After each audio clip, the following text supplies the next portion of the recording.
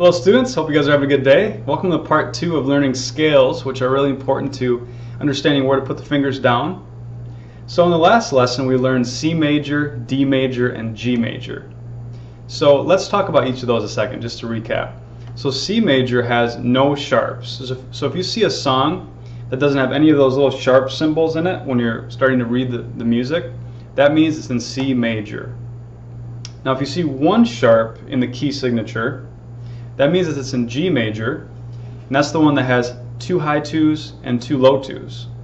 So it's got both. And then D major, if there's 2 sharps in the key signature, that means that your 2s are going to be in high position. Like that. Very good. So those are what we call sharp scales. So they either have 1 sharp, 2 sharps, or no sharps. Now let's talk a little bit about flat scales, which will compose a lot of different music out there. So if you see one flat in the key signature, a flat sign looks like a little B. That means it's in the key of F major. So let's learn how to play the F major scale. So the first note is F natural, low 2. You have your G, your tuner nearby. Then G.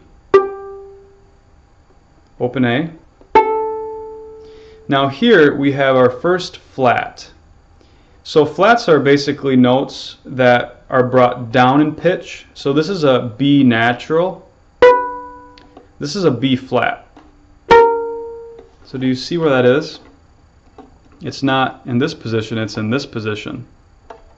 So this is a B flat. So sharps bring notes up in pitch, flats bring notes down in pitch. Okay, so the F major scale has one flat, which is always B flat. So F, G, A, B flat. Make sure that's matching on your tuner. And actually, you know what, it's going to actually say not B flat, but it might say A sharp. It's the same exact thing. So A sharp and B flat are the exact same pitch. Okay, and then C natural is the next note. So now before, when we played the C major scale, remember that these were touching, but now because we have a B flat, they're actually what we call whole steps. But it's still in the same spot, that's C natural. And then D. So notice they're all the same width apart. B flat, C natural, D. Next note, open E. And then here, this is an F natural. Now what's kind of tricky is a lot of people say, well, isn't that a flat? This particular spot on the violin is not necessarily flat, because this is actually an exception. This is F natural, not F flat. There's actually no such thing as F flat. F flat is actually an E. So if that's confusing to you, if you look at a piano, do you notice that there's gaps in the piano as far as the black keys? That's exactly what we're talking about here. There's no such thing as that particular flat. Don't think too much into this because it's kind of confusing. But just know that this particular spot is an F natural, not an F sharp. But it's not F flat, okay? So all these other spots, this is A flat, this is E flat, this is B flat, but this is F natural, different, okay? But in the F major scale, that's exactly where the F goes. Okay? So let's play the F major scale. So we're going to have low 1 on the A string, low 1 on the E string.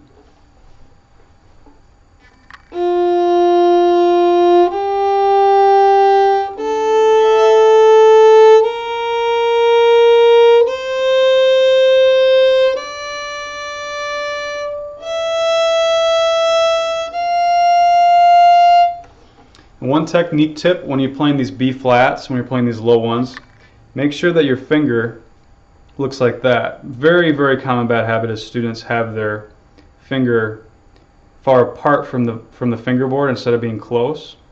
It's especially hard to do on the E string.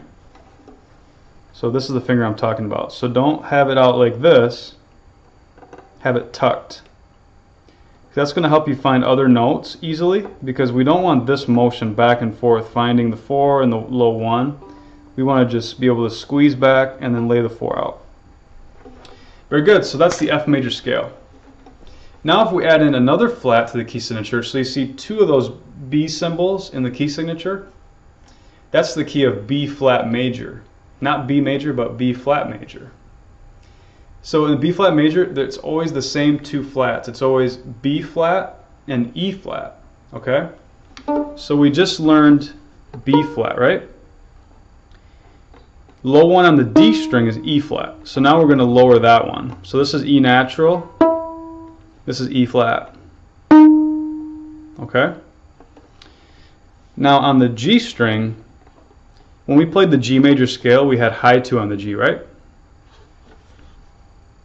Okay, this is a B natural.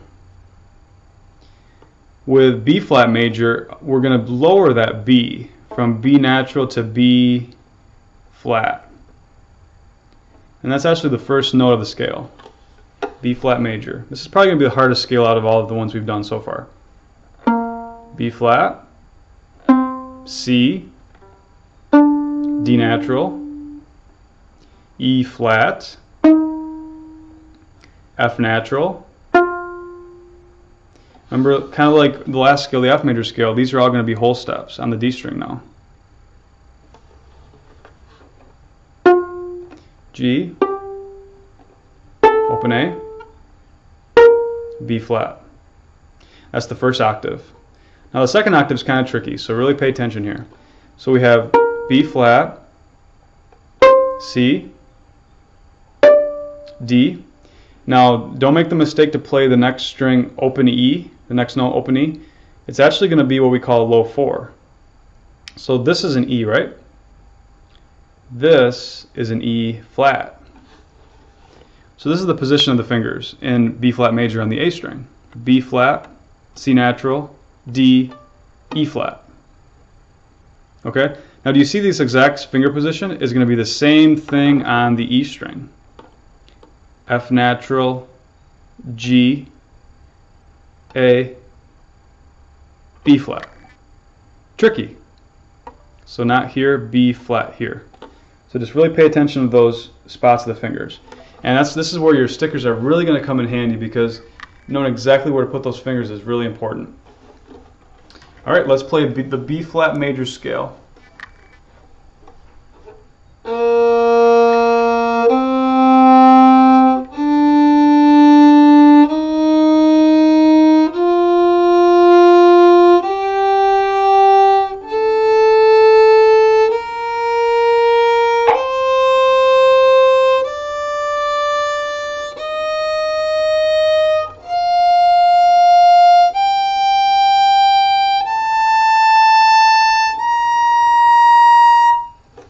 Very good. So now you know the key of F major, you know the key of B flat major, which are the 2 basic first flat scales that you learn. Very good. So now that you know some of the basic sharp scales, you know some of the basic flat scales, in the next lesson we're actually going to be talking about arpeggios, how they relate to the scales. So work really hard on these, as it's so important to put your fingers in the right spots. It makes a huge difference in the songs. And please, if you have any questions, feel free to email me, support@violintutorpro.com. I'll answer your question as soon as I can. I love helping you guys out, and I definitely want you guys to sound great in tune and play songs and enjoy it. So have a great day, and we'll see you in the next lesson.